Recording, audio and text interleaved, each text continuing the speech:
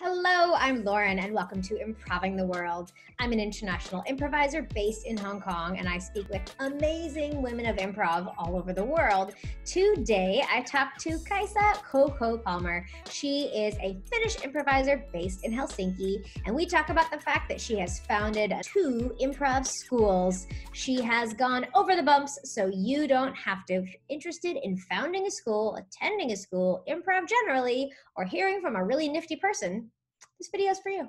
I hope that you enjoy. How are you?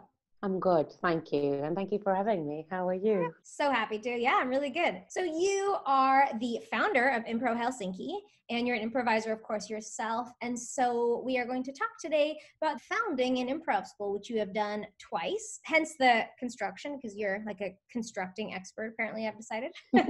I mean, one of the things that's fantastic, maybe sad, I don't know, opportunity about the Finnish scene is that a lot of people use improv maybe as a jumping off point for other things, or improv has been seen as a skill for other stuff. So how do you convince people that they need improv classes if they feel like it's kind of only part of something else and not its own standalone art? I do think that at this point it is its own, but I think that from the history of it, when it comes from the perspective of theater training, for example, it has been a tool, if you will. Still, I would say that that is one of the things that you need to think about, how to convince people who don't have the experience of that training to be part of it. One of the key elements, of course, for people is to see improv, to be able to see what it can be. But in addition to that, I think that I am a little bit of like this traveling agency. Have you ever been to improv? Giving the people maybe those words from the genuine point of view. I feel like what are the things that will make their life better if they do improv classes? The combination of seeing what it is and what it could be, in addition to improvisational theater being something that is from the perspective of audience member can be like surprising, super fun, emotional. It also shows collaboration in one of its purest forms. That's always some sort of a point when talking with people. Do you see that those folks are just doing something really special together and then kind of going from there or starting from there? I love that you've just described yourself as basically the used car salesperson. You're like this charismatic, slick Ponzi scheme selling individual. You understand and identify, we need this. This is something, I love it. It's going to help people. It's not just a tool. It can be its own standalone thing. Why should somebody attend improv classes? Okay, collaboration, great. So it's still maybe a skill or something. Why should they not just take one, but why should they take a series? Why should they take classes and come to the school and spend some time and try this, really try it? It will transform their lives. It will. It's an interesting thing because you start first with the main and the core ideas in improv are collaboration, communication, and listening. Acceptance. It first starts from tiny little things that you try out and you get the courage of doing different kind of exercises, for example. And slowly it starts to kind of leak into other parts of your life as well. And you can see what happens, of course, for a performative perspective, and you get the courage to go on stage and you get to get all of those experiences for yourself. Even more so, you start to learn to recognize situations in your life where you're like, this, how I coped with this, or how I was curious about this, or how I went over judgment in this is because of these improv classes. So it's slowly, if you keep with it, it will slowly transform the way you look at life, and it makes the world a better place. This is a big thing I'm claiming, but I honestly do believe in that. And I also see that in the students that I've gotten to work with, when they are staying with us, one big part of the classes that we offer is also the self-reflection and feedback in different ways, not only when it comes to the actual art or the craft of it, but also how does this affect me as a human? That's the reason why you should keep with it as well. I'm sold. I'm ready to sign up for classes. Okay, so you decided, I love this. People need this. Basically, I'm going to fix the world. I'm going to start this improv school. The first one, we've all taken classes and maybe you've taught classes, but unless you've been given curriculum and you've taught that and then you can like take it with you, how did you figure out which curriculum to create and how to make something that was a standardized experience? So it's very different to take a drop-in versus offering a series, and then if someone takes it again or someone else takes it, giving something that's the same. How did you do that and create that? Well, my background is in education. So I've studied education and I'm a teacher by one of my professions. To me, I think one of the big things that comes to this, in addition to content, is the pedagogical point of view. And to me, that is one of the biggest things when constructing a curriculum. What are the things that we're going to aim for? And to me, of course, it comes from what have I learned before and what is my philosophy on improv. At the moment, of course, it's also ever changing, which is a cool thing as well. As like, I am not a ready teacher, for example, ever. I'm not a ready improviser at any point. But the way the first curriculum was constructed, for example, with another teacher who also had her background in teaching, and then were both improvisers for a long time, studied improv in many different places, also slowly started to teaching improv and doing workshops, doing series of things, going to different companies and teaching for a certain amount of time. So when it came to constructing the curriculum, it was mainly about the idea of how do you teach all in all, offering a platform where you have the safety to try out different things. And that is one of the most important portions before you even go to any of the content. How do you create the kind of space where people have the possibility to go into something and honestly, truthfully learn and not feel too scared or too bad about themselves, still having the possibility to get feedback and give it to each other and slowly become better. I don't know if better is the right word, but become more experienced in improv. Then that connected to the content that would be, let's say, if you're talking about standardization, is that a word? Yeah, it is. It is now. Yeah, no, but it is. So for example, you think of like, this is our level one. What happens during this level one? What are the goals that we have? What would we like for the students to be able to know or have experience of by the end of this? And then think about how we get there. I think it's important for an improv teacher to have a point of view, quite a clear point of view, what they can offer, instead of trying to offer everything, because then it's kind of like, but at the same time being like, this is one way of doing things, being very clear about that to your students as well, and be like, go and learn with many different teachers and many different styles and all of that, so that they can get as much access as ever they want to. That's what I would think how it originally happened. You said at the beginning of that, it felt important to create a space where people could, my words, not yours, but like sort of trial and error. Were you talking about just the students' this ability to kind of try and grow, or also the teachers? Because I guess if you're starting a school and you're teaching and other people are teaching and you've taught before, but you've not done this before, there's also going to be trial and error for yourselves. Do you mean that as well? Oh, absolutely. And I think that that's one of the things in improv is we can become very experienced and we can become very skilled improvisers. But the thing is that this whole art form is based on the idea of we don't know. And that I think is beautiful. After so many years, people who have been doing it for a really long time, they have their ups and downs. And that is the wonderful thing about it. If we can be honest, and I very much believe in this, not only in the world of improv, but in the world of education and teaching all in all, if the teachers can be honest about where they're at and about the fact that they don't know everything, or they don't try to hide their own insecurities, that is the best gift that you can give to your students when they see that you are also learning and you're also failing, because that's the whole point of improvisation on its own, because it's not really a thing, it's a way of doing things. Improvisation, if you think of it, is not a thing, it's a way to do something or a way to get somewhere, and you don't even know where you're going to get. So it's kind of a cool thing of trying different things out. So in that way, I think it's super important that you give this example and give yourself the permission as well. And I don't mean going into things being like, I have no idea, let's try something out, and people are paying for that. Of course you have the responsibility, but within that framework to give the possibility of honesty and always. And I think that also sounds healthy. It's real. It's not got a plastic shiny cover. I'm from California, so let's just say spray tan, right? It's not like a spray tan of shiny. Had to throw in a California reference. So you're creating your curriculum, you're getting ready, you're going to open this school. How did you find, and I truly need to know this because I think globally, everywhere I've lived, maybe it's where I'm choosing to live, but it's expensive for space. You got to market and you got to get people. How did you get funding, support, and space? How did you literally get a place?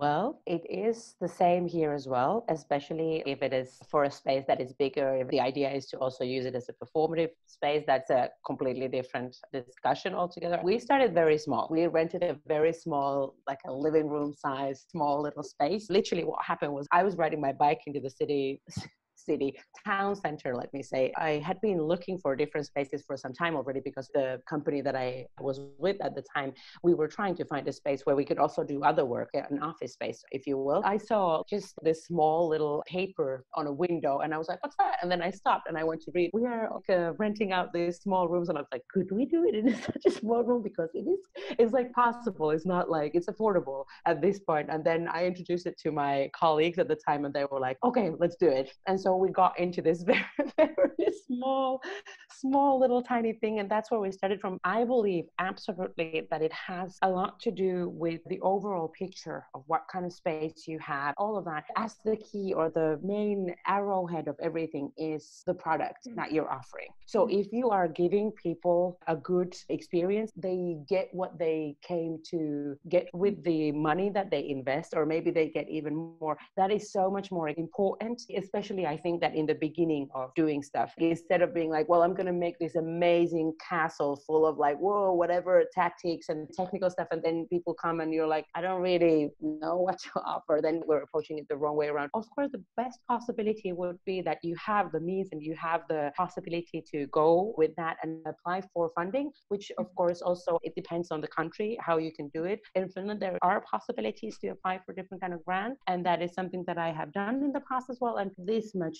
we have gotten. We're still growing. Improv is on its modern form, quite a new thing still in Finland. One of the things that we're trying to work with is to introduce it as a standing art form of its own as well. And especially when it comes to funding arts, so that it would be there in the company of the other forms of art, so that the decision makers would be like, yeah, we're going to invest into this. And slowly it is also going towards that direction. That makes me very happy. I also need to bring up two things that you said because they were very exciting. I love what you said about exceeding expectations, because I've taught in the basement of a barber before. I've been in the whitewashed small downstairs underneath a barber teaching. I've had people come and be like, oh my God, am I going to be murdered today? And then they leave going, wow, that was so great. Thanks. But the point is, I set expectations appropriately, exceeded them. And so to the counterpoint you had, which I also adore, you don't need an improv castle. Although, can I tell you, as soon as you said that, I saw the improv castle. There's a there's a trampoline in the back, there's a slide to get down the stairs, a bubblegum ceiling. I see the improv castle.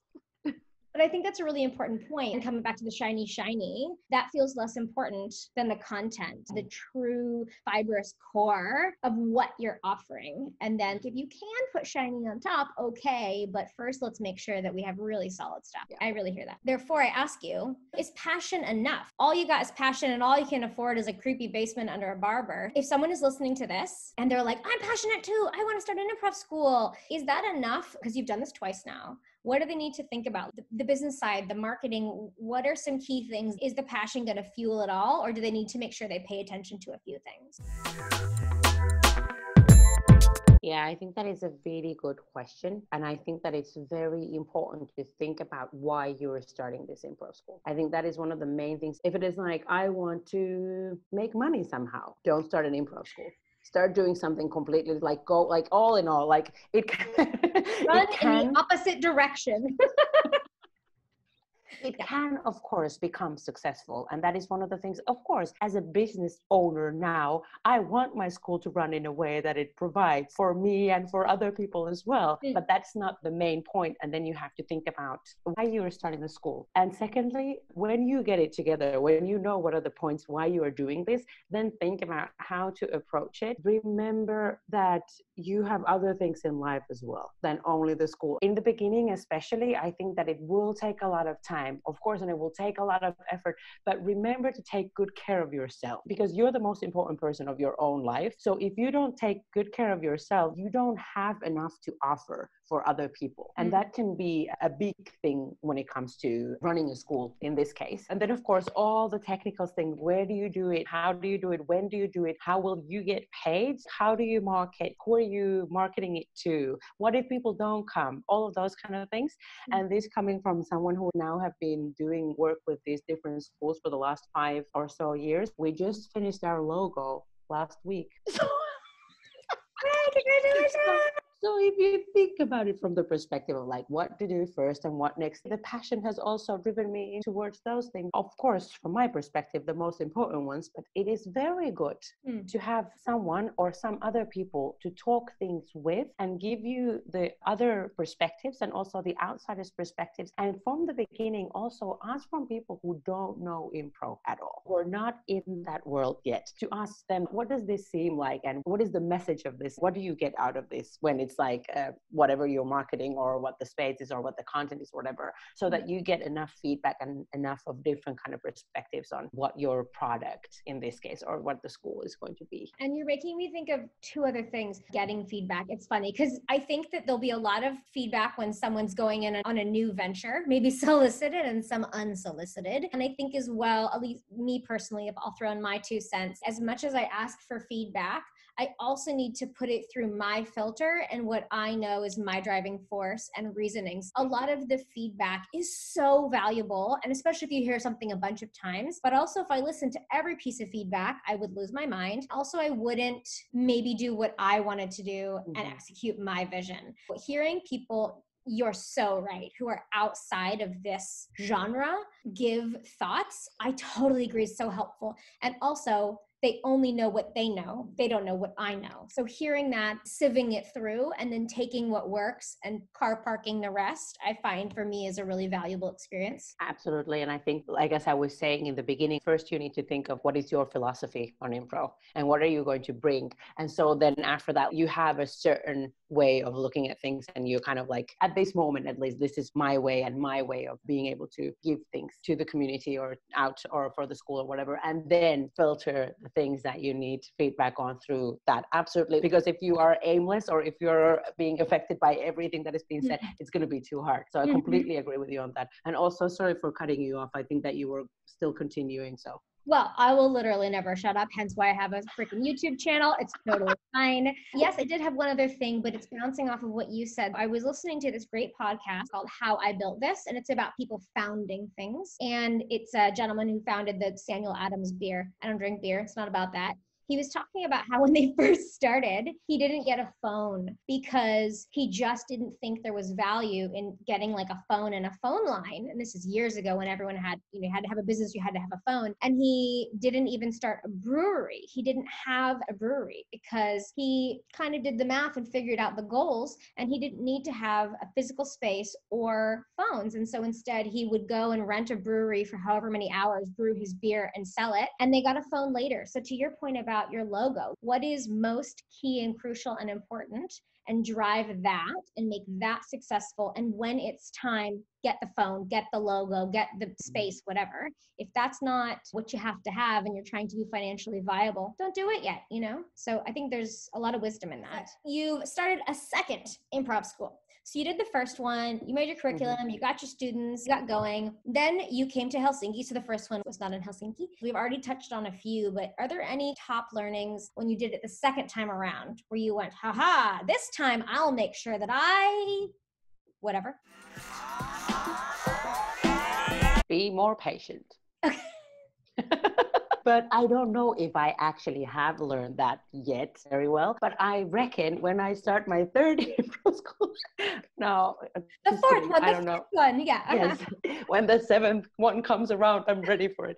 I think that for me, it was mainly, I have done this once. It's possible to do it again. To underline the idea, I didn't do anything on my own. Yes, some of the things I have done, I have been the main person at some point, but there's always support, whether it is with colleagues things, or whether it is with other people who are doing this all around the world, being able to reach out and talk about things or think about things both ways, giving the support to others if that's something that can be done. Finland is a small country. Improv is relatively small and new, even though it has skyrocketed. It's like when mushrooms are being born at rain time, you know, that's a Finnish expression. I don't know if you have it in English or not, but anyways, so these I love it.